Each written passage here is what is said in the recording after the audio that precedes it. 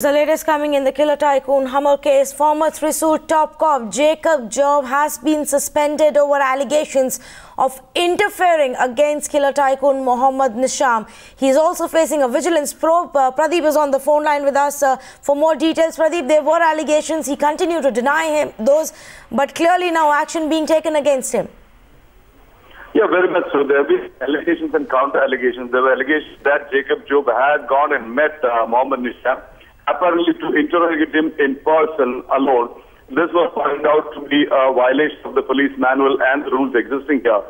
And the IG of Central Zone was asked to file a report on this, and the IG's report obviously against Jacob Job, alleging that he had violated laws and norms while meeting the accused all by himself. On the other side, Jacob Job had gone on record saying that he is aware of certain police officers seeking money from Mohammed Nisham in return to diluting the case. Jacob Job is also facing a vigilance probe following a petition filed by an activist alleging that Jacob Job had met the person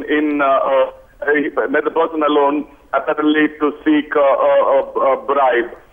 Now, based on the government investigation and the Home Minister's decision to suspend Jacob Job from service following the allegations and the vigilance probe that is on against him. Back to you.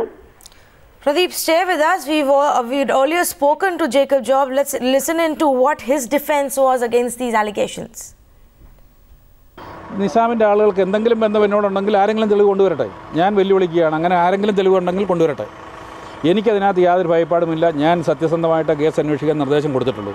ഒരാളെ പോലും അവിഹിതമായിട്ട് സ്വാധീനിക്കാൻ ഞാൻ അനുവദിച്ചിട്ടില്ല. ആ കാര്യത്തിൽ യാതൊരു സംശയം വേണ്ട.